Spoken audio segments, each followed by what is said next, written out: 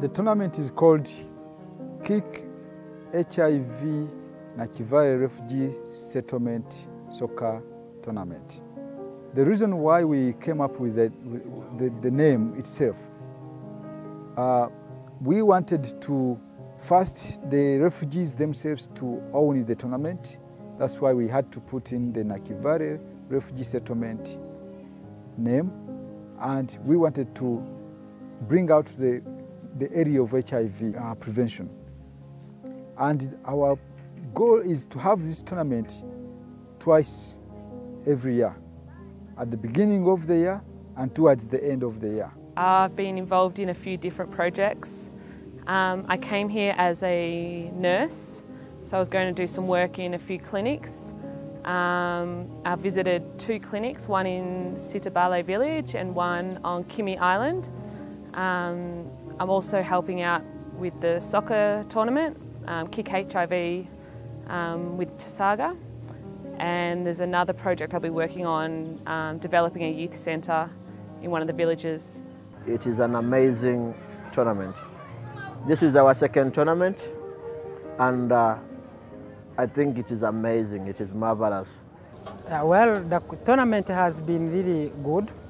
It has attracted most of the community to come and watch and support. So far, I think really it's really fine. You know, as an organization, we are always looking out for opportunities to serve the communities. The whole idea of us coming to Nakivale Refugee Settlement came from the news we were reading. Because as an organization, you have to always keep yourself informed about what is happening everywhere. So it was in 2012 when we read about this Nakivale Refugee Settlement. After realizing that so many young people who ran from their different countries because of the wars, for example, when you look at in this settlement, you will see there are the Congolese, the Rwandese, the Eritreans, the Ethiopians, the Somalis, the Burundians, they are all here. But we looked at how can we actually work with them to prevent HIV/AIDS amongst themselves. So we saw so many of them were interested in soccer. So we said, now, let us capitalize on this area.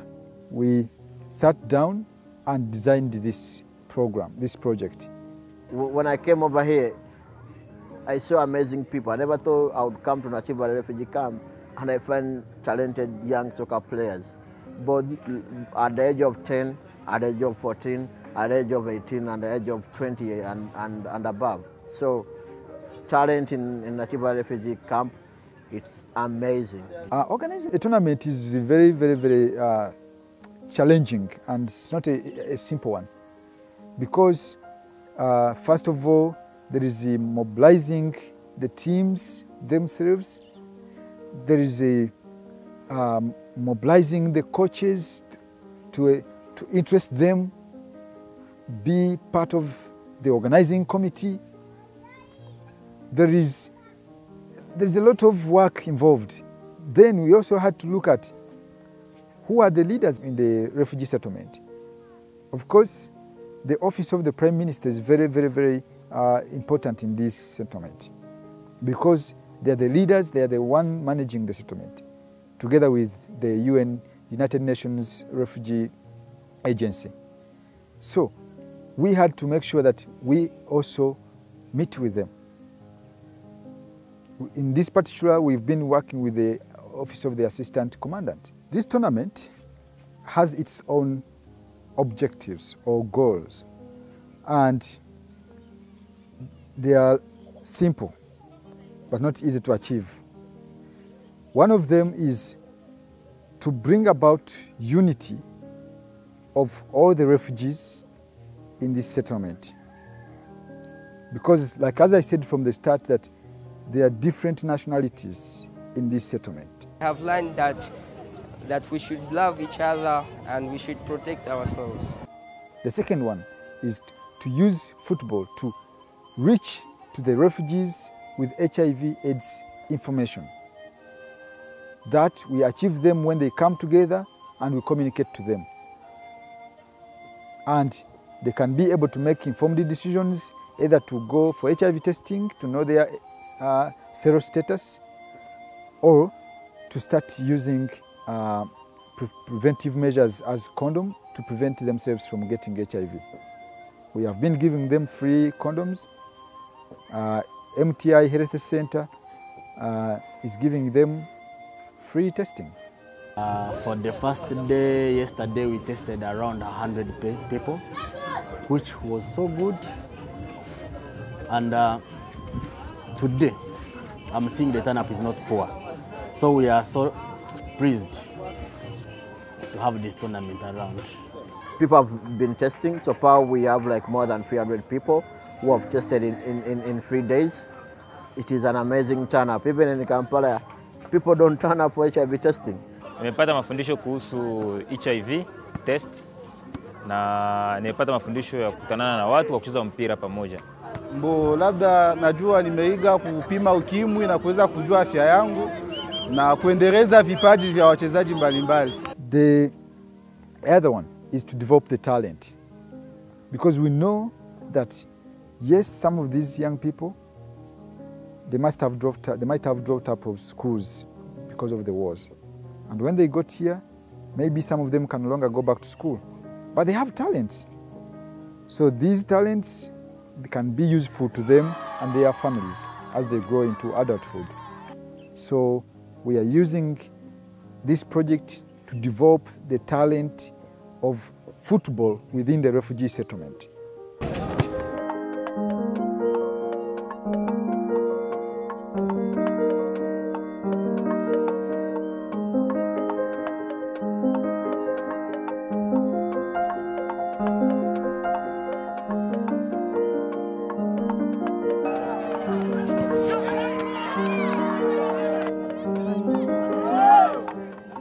Gisi na wazia ndoto yangu ya balo. Mungu akinisaidia natoka hapa juu hapa piko maisha mabaya. Na atoe cheza tufike mbali. Tunaishi fasi pabaya kwanza.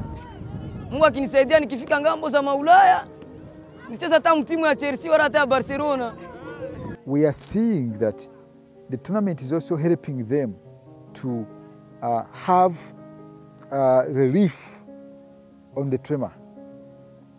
The trauma from not being home, I mean their home countries, the psychosocial challenges of missing their relatives back in the country they came from. But soccer brings all these people together. They cheer their teams, they laugh, they smile, they shout at their players. Do it, please continue. When they win, they are all jubilating. Kwani inatusaidia sana sisi kama refugees kukutanana pamoja, kutosha stress mwili na kuendelesha skills zetu pamoja. Some of the challenges we have faced during this tournament. Major one is the language barrier, of course. There are so many languages used here. The Somalis have their own language, the Eritreans their own language. So we have tried to at least find a way of solving the language barrier by getting translators, but still it goes back to the financial resources.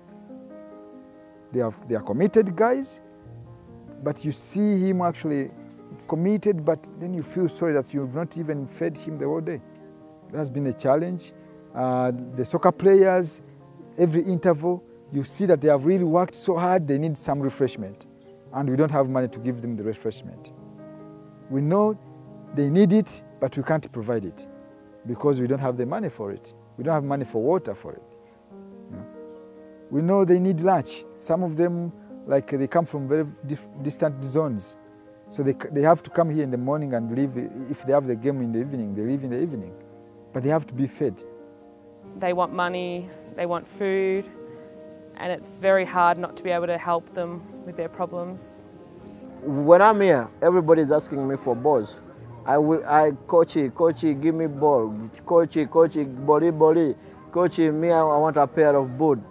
You know, coachy, I need a uniform. Nakosa hiyo wanaita medai, watu wamevaa. Ningependa mu tournament walete maji, dawa. We don't have balls, we don't have shoes, we don't have some clothes to put on. In terms of like refreshment, those small stuff, see, the organizer did not plan for them, but he promised me that next time it will be fine. There are many other things, like when you're playing, you have to mark the pitch. So in other places, they use expensive paint.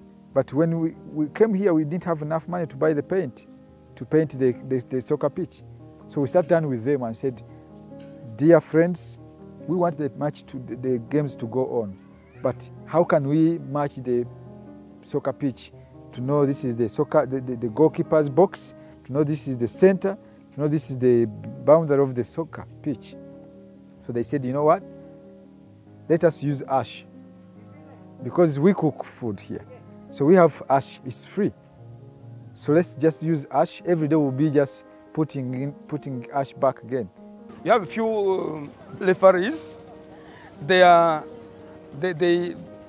referees should be more, because if referees go for two games or 3 games, he's always tired. Bo kuiturnua nikapenda baongezee sie kitu ya maana sana ni kwa kiwanja batengeneze vizuri, mamali zingine ziko inapanda iko na bilima baplende baplate iko vizuri sana na batongezee pesa kuturuna juu tukacheza pesa kidogo sana yote saidia si kitu. So all in all, when you look at all these challenges that we are facing, you find that now, how do these people actually survive to continue working in this tournament? The only big supporting area is the commitment. Because among our staff members, among the refugee people who have actually accepted to work with us, they have the commitment to make this a success, even with the limited resources that we do have. We need more help from fundraising, to put more money into the programs, because it really comes down, as much as I hate to say it, but to the funding for the programs. But with Tasaaga, what I've seen is all the money that goes into Tasaaga, I've seen it myself go directly to the projects. We would love always to have this tournament at least twice a year, because as you know, soccer is the face of other games all over the world. And it is the only game which can bring everybody out, whether it's women or kids, at the pitch. And each second these people come here at the pitch, they learn from each other, they unite each other, they smile to each other. Different nations coming together supporting one team or the other team. So I would really love to say that I would love to see this tournament happening twice a year with a good total budget of the tournament. Actually, we are using this refugee settlement, as a pilot, as a laboratory to learn how best we can work with the refugees to prevent HIV/AIDS amongst themselves, to develop their talents, and to bring about unity. So therefore, we are not planning to end here in Nakivale refugee settlement. We are looking at, after getting the lessons here, learning the experiences here, we are planning to go out to other camps, make outreaches to other camps, have similar activities. But still, that will need us to do more mobilization for resources. We are committed to doing that.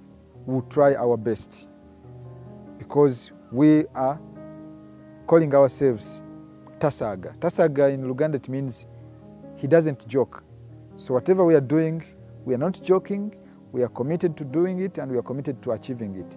Those that can volunteer, definitely contact Tasaaga and come across and visit, even if it's for a short time, to get a taste of what life is like over here. If you like it, you can stay or you can come back. Coming here in person It's motivating to go home and do fundraising to support the programs that Bruhan and Tasaaga are running and their funding. I'm aware that outside this settlement, or even within this settlement, there might be people, organizations, individuals, companies that would like to support this tournament. Please, you are very, very much welcome. Feel free to contact us. You can visit us on our website. We have our contacts there. You go to Tasaaga website, www.tasaaga.org, or you can send us an email, info@tasaaga.org. Ask us about the budget for the tournament, how you would like to get involved in the tournament. We'll be very much welcome to working with you, accepting your support. We can avail you the whole information about the tournament, whatever is required, so that you can see the area you can get involved in terms of supporting it.